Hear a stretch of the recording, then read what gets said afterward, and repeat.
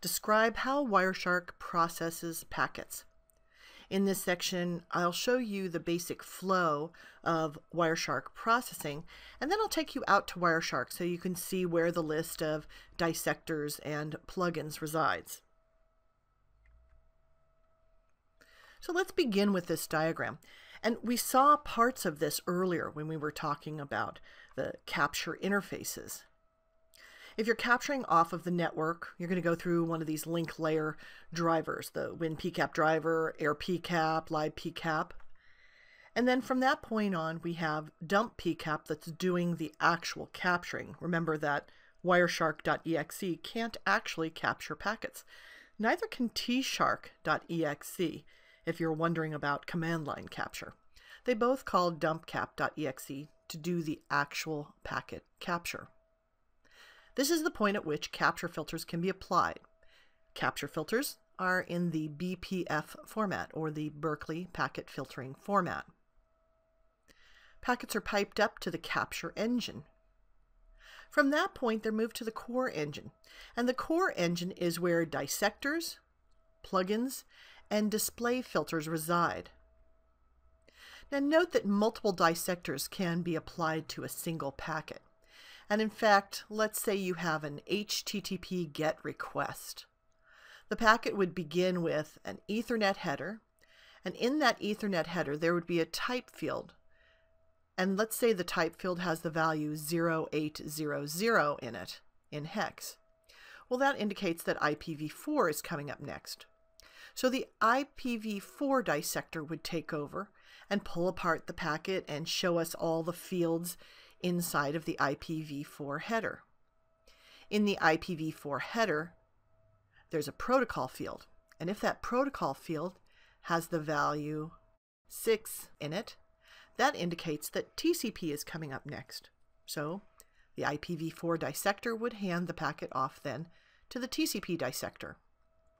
The TCP dissector would then pull apart the TCP header, showing us all the fields, and the TCP dissector itself has the expert info system in it, so it looks for things such as indications of lost packets or out-of-order packets or retransmissions.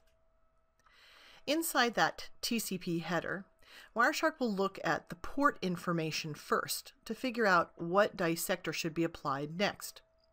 If it can't find anything that matches the port information, then Wireshark will look for a heuristic dissector, a dissector that looks at the contents of the packet to try to figure out what type of packet it is.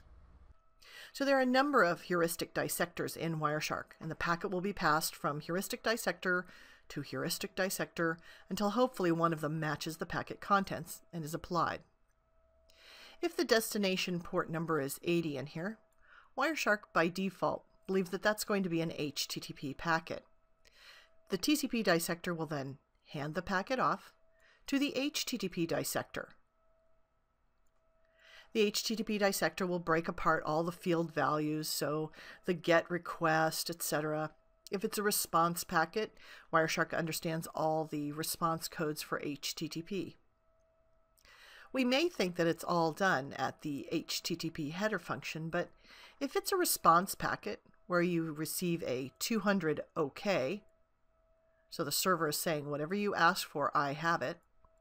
And if you had asked for, let's say, a JPEG file, Wireshark has a JPEG dissector. Wireshark will break apart the contents of the JPEG file after the HTTP dissector. So we would see the packet being passed over to the JPEG dissector. This is also the point at which plugins may be used.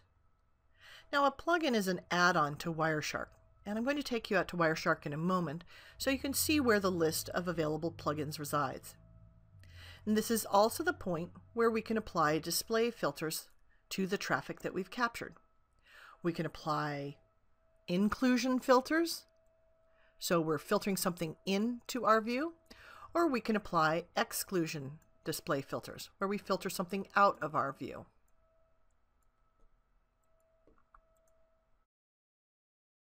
If we're picking up trace files from a hard drive, this is where we see the same process that we saw a moment ago.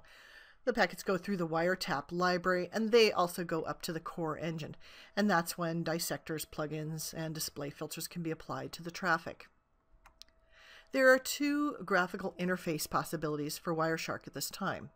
We have GTK+, and GTK has been the interface for Wireshark for a long time, the Graphical Interface Toolkit. But now we've moved over to QT as the graphical toolkit for Wireshark.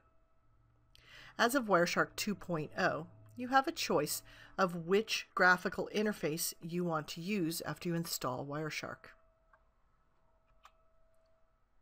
Now let's go over to Wireshark so that we can see the list of the dissectors, plugins, and I'll take you on a tour of display filters.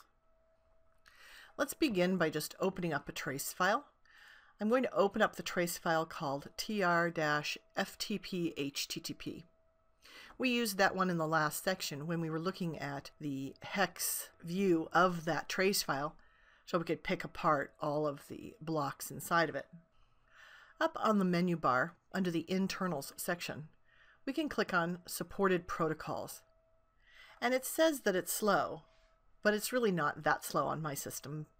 It's basically just a list of all of the different protocols and applications supported by Wireshark. These are all the protocols and applications that have dissectors. You can see at the top that Wireshark indicates that there are 1,377 protocols and packet types currently supported in Wireshark. And under the Internals menu item, I'll select Dissector Tables now. These are tables that are referenced by the various dissectors. We see string tables, we see integer tables, and then we have the heuristic tables. Let's take a look at the plugins that are available in Wireshark. We'll go up under Help on the menu bar, About Wireshark, and then choose Plugins. This is a list of the plugins that are installed with Wireshark by default, based on the current version that I'm running. Additional plugins may be available at a later date. For information on any one of these plugins, you could simply do a search on the internet for Wireshark and then the plugin name. Let's take a look at the display filter area. Now, display filters can be used to simply include certain packets into our view or exclude certain packets from view. This is the display filter area, and I'm going to type in a very simple filter that states frame contains, quote, get, all in capital letters, unquote. I expect to see all the HTTP GET requests when I apply this display filter. I'll click the Apply button, and down below on the status bar, Wireshark indicates that there are 104 packets, or 1.5% of the packets in the trace file, that match that display filter. The word to the left of this display filter area is actually a button. This pulls up the list of default display filters in Wireshark, and you can add additional filters. I like this filter that says frame contains get, so I'm going to type in the name get for my filter. In order to save a new display filter, you have to click the New button. You must be able to see your display filter on the display filter list in order to have Wireshark save it. I'll click OK, and now if I want to bring that filter back again, I can simply click the Filter button on the left-hand side and select it from the list.